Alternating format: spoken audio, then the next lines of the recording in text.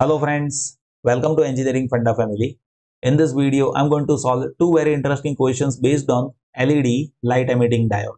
In my last video, I have explained theoretical background of light emitting diode.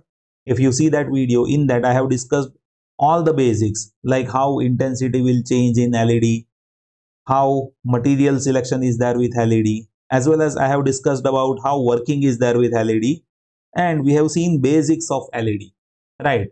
So here in this video, I'll be solving two questions. See, this is first question and this is second question. What I want is you just try those questions first. That's why I'm showing you those questions right now.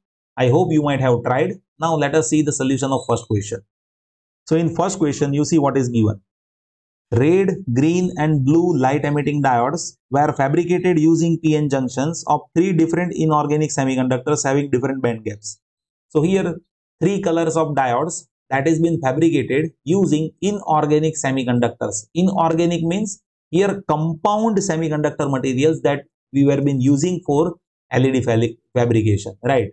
Compound means here we are not using silicon and germanium, remember this.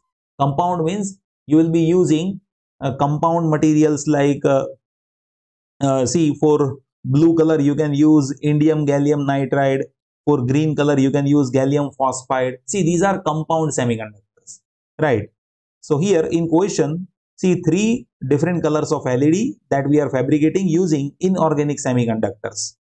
The built-in voltage of red, green and blue diodes are VR, VG and VB respectively. So built-in voltage is given. Assume donor and acceptor doping to be same.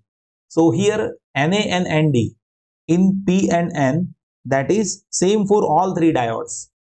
And question is, which one of the following relationship about the built-in voltage is true? So here, see, we need to find relation in between VR, VG and VB. See here, dimension wise all the diodes are equal, only materials are different. So based on color, we need to find which diode is having higher voltage in terms of built-in voltage and which diode is having lower voltage. So first of all we need to do is we need to understand things in terms of color. So let me write that. See, as per rainbow color you need to understand that. So with Gior, that is how you will have to understand color in sequence, right? Now here one thing that you need to understand. See, violet is having highest frequency, right? So as you move in this direction, frequency will decrease. As you move in this direction, frequency will decrease, right? So highest frequency, right? Highest frequency that is there with violet, and lowest frequency that will be there with red color, right? Why I am talking about frequency? The reason is based on frequency, you can understand energy band gap. Let me tell you how. See, here energy band gap, here energy, if you talk about energy, then energy is H into F, right? H is Planck constant and F is frequency. So value of Eg that will be based on frequency of color, right? So you can say violet is having highest frequency, so energy band gap will be highest with violet color, right? Sometimes data may be given to you in terms of wavelength. So as if you want to understand same thing in wavelength, then you can say, see, frequency is C by lambda. So Hc by lambda, that will be Eg. So here you can understand that in this way. You see, as you move in this direction, and as if you talk about wavelength, then here you will be having lowest wavelength, and here with red color you will be having highest wavelength, right? That is how you can understand the things. Now see, here our question is based on built-in potential. So that energy gap, that is also based on built-in potential. How it relation is there? See, Eg is proportional to voltage. So Eg is equals to voltage into charge, that you can say. So Eg is proportional to built-in potential, that you can say, right? So if frequency is highest over here, then built-in potential will be also highest. So now we need to write this voltage of this different color in sequence as it is mentioned over here. So we are having red, green and blue. So red comes over here. So let us write VR over here. Let me write VR over here.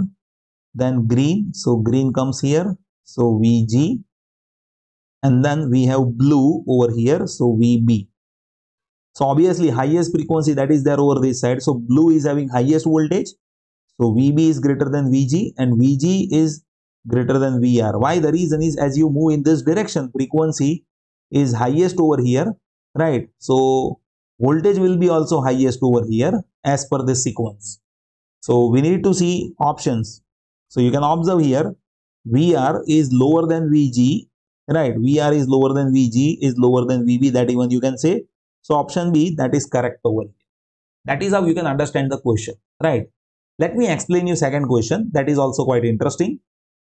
See, a particular green LED emits light of wavelength 5490 angstrom. So here we are given with lambda, that is 5490 angstrom. The energy band gap of semiconductor material used is how much? So question is based on energy band gap. So there are two ways by which you can solve this question. See, one is by converting this lambda in terms of micrometer. Let me show you how to do that. See, here if you want energy band gap in terms of electron volt, then that formula is 1.24 divided by lambda in terms of micrometer. So in this you can substitute lambda in terms of micrometer, you will be having energy in terms of electron volt, right? So here if you wanted to have that in terms of micrometer, then you should know 5490 angstrom means 10 to the power minus 10.